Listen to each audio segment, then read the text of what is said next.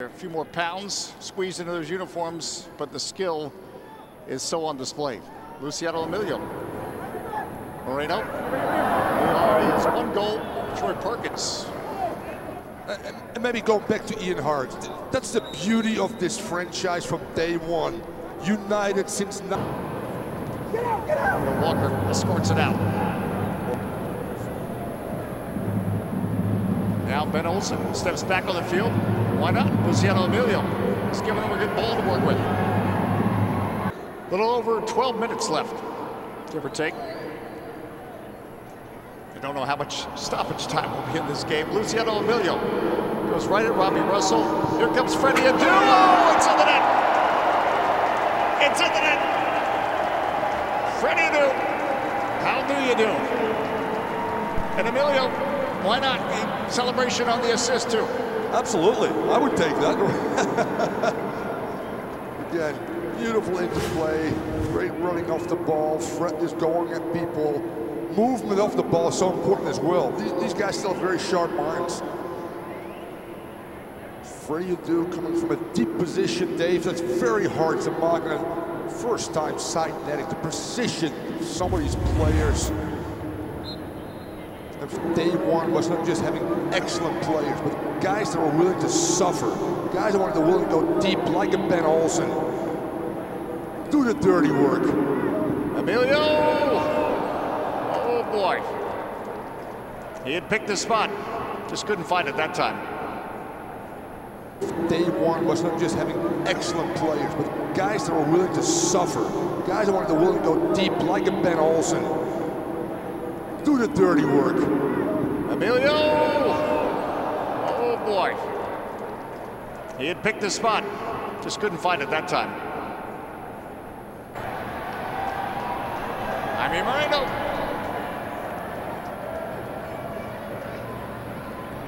Emilio. Ben Olsen stayed outside. Here comes Ben Olsen. Oh!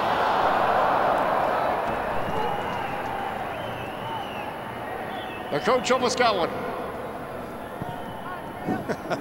Talking to himself. Forwards looking at him. Ben, give it to me. You're not a goal scorer. But again, wow, great run. That's Williams in his familiar position, but unfortunately can't distribute. Said Echeverry escorts it to Olsen. Here comes Moreno. Perkins is down. Oh, it's in the net. Luciano Emilio. And there's that celebration. Even Troy Perkins smiles. That familiar build-up with Marco Echeverry being again the architect on the break. There he is. Nice little through ball to Ben Olsen. The back heel doesn't really go. Stay with it, Moreno. Perkins almost, but there he is. Luciano Emilio. This goal scoring on to a 2-1. Golden Boot winner in 2007 with 20 goals and still has the golden touch.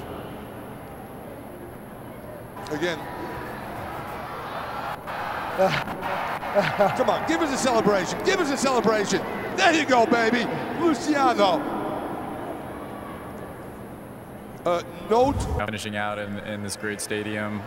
It's for the fans and what they put in and all the support they've given us over the years. So we just want to finish off the day strong. And now, is there a particular performance out there right now that's impressing you the most? Either Quaranta for Echeverry. The black wave is Quaranta. This is Echeverry. This is Emilio. This is Echeverry. This is Chambala. Oh, it's in the net. It's in the net. And Team Black is back in front. And that was very much a team goal. Absolutely. I mean, without a doubt. How graceful did you start with, again, Echeverry playing balls out wide. Santino Quaranta getting involved. One-touch football. Here we go. Here we go. Here we go. Here we go. The header. Thanks for coming. 4-3. Brilliant. They might not physically capable anymore, but there's some sharp and quick minds out there again. Johan Cruyff said it's not about physical speed. It's about... Your microphone a little bit better, but you played all over the world. Yeah. Put some of the emotion that this now has become your home And now you're busy with spreading the legacy of soccer to youngsters throughout this area. Yeah. So for me, it's very special to play at RFK. When I just came in here from Honduras back 2007, I didn't know what represent RFK Stadium. Since I was here, I started to read some history about RFK, also World Cup games, and a lot of good history in this stadium for me. So it's amazing to be here today to this last game. And when I saw what I did in this stadium, what this stadium represents for the MLS or United States history, I'm so glad to be a part of this United RFK for many years. Now, have you had a chance to look at Audi Field and to see what's going on down there in Southwest DC? So I'm excited. I'm preparing my kids, so kids from my academy, soccer academy, to bring to the new stadium. And hopefully we can have a Legends game there too for the first game. That's how we should kick it off, right? With the Legends game. Hopefully everyone will be recovered by then. And how important, Luciano, is that new home for DC United as DC United continue to grow towards the future? How important is that as to you guys as well? I think it's important for everything. So looks like we're gonna restart it. You know, we have a it's a new opportunity to make something better for the team and for the fans. I think everybody's excited about the new stadium. So everybody, would you like to watch the first game already over there? And the new environment, everything I think will be so nice. And I hope this United could show a new face at the new stadium. Well, Luciano, it was in the net once again. We appreciate your time this afternoon. Thank you so much. All right, Luciano Emilio, a Golden Boot winner with DC United.